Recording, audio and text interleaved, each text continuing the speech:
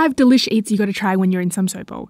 This place is like a treasure trove for local eats, and here you'll find super delish wonton noodles. They carry on the tradition of making their noodles using a bamboo pole, where noodles are perfectly al dente and wontons are super plump and fresh. Silky smooth changfan. These freshly steamed rice rolls draws a crowd, so there's almost always a line. I don't know what it is, but the combination of sesame sauce, sweet sauce, and soy sauce just works. Then this Beancurd factory for, you guessed it, a tofu dish. This tofu pudding is so smooth, it literally glides. I always get it with sweetness and then add a little bit extra. Wash all of this food down with Hong Kong style milk tea. It's strong, fragrant, and so smooth. And if you're still peckish, try out their signature minced beef and egg sandwich. And steps away is Kwan Kee, where you'll get butsaigo. It's slightly sweet, has a pudding-like texture with some red beans in it as well. And after over 60 years, the owners are retiring in May. So if you get a chance to go before they close up shop, run.